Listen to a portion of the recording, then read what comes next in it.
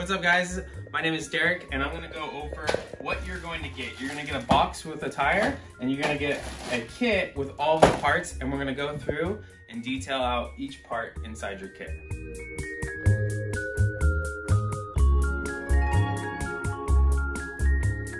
All right, we will be giving you guys a sheet with a list of all the parts that you will be given. And we're gonna go from top down, and we'll go over each part as we go through this list. You're gonna want to go over with your kit, make sure you have all of your parts. If you don't, you'll have to come see us and we can give you a new part.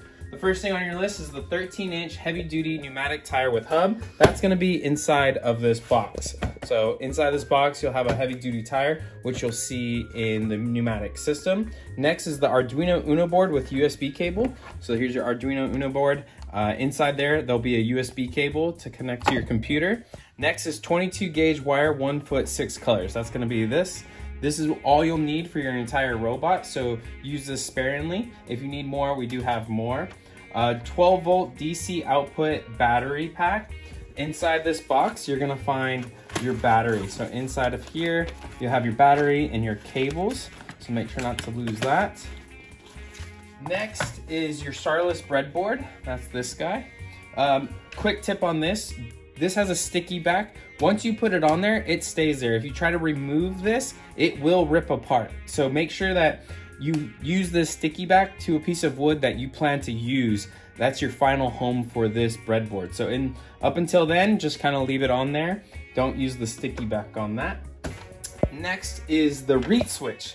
You're gonna find the reed switch in this little baggie, and it's the little red guy inside this baggie there. So the little red guy there, that's your reed switch. That's gonna act as your switch, and the way that turns on and off on the switch is with a magnet. So as a magnet comes closer to that reed switch, it will turn it on and off. And you're gonna use that to get timing of the wheels, because you'll put the magnets on the wheels, and that will tell you how many times the tire rotates. Next on our list is the Mosfet. That's the little black little 3-pin guy here. That's your Mosfet. That's what you're gonna use in your electronics board. Next is the pneumatic 3-way 2-position air directional control solenoid. That's this guy. So inside this box, you'll have your servo solenoid, and it'll look like that. And in the pneumatic system, we actually explain how to set that up. So that's in this box. Next is your magnets. So you'll get 4 of these magnets. Inside this little bag, you'll have 4 magnets. Try to keep these magnets separate from any of your electronic components as much as possible, because it can damage it. Next is your compass. That's gonna be in here, and we do go over how to solder the headers to your compass in a separate video. Next is the heat sink for your Mosfet. Here's your heat sink for your Mosfet. This will actually attach to the Mosfet, because the Mosfet will get hot as you start to run it.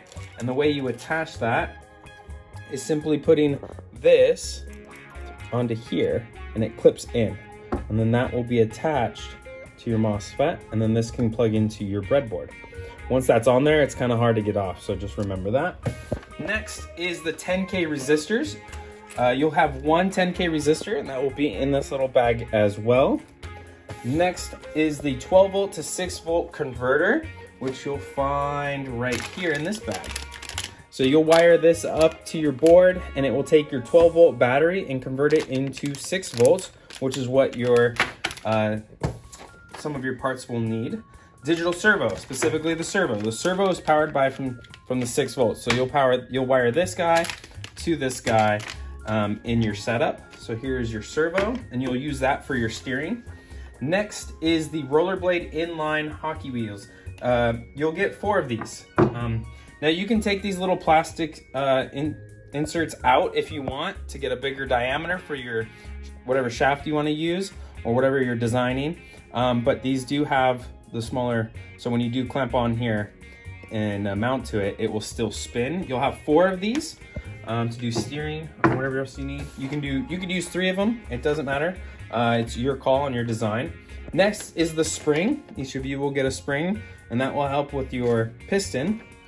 Next is the flame retardant tubing. So this is your tubing. You have more than enough here to use for your robot. Just make sure not to cut it up too much, or you'll have issues and need more. But try to use this sparingly as much as possible. Cut it once, Next is the double acting piston that you'll find in here.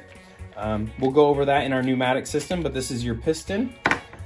Next is the brass air fill valve. So this is your brass air fill valve. This is what you'll use to fill up your tire and connect it to the T. We go over that in more detail in the pneumatic video.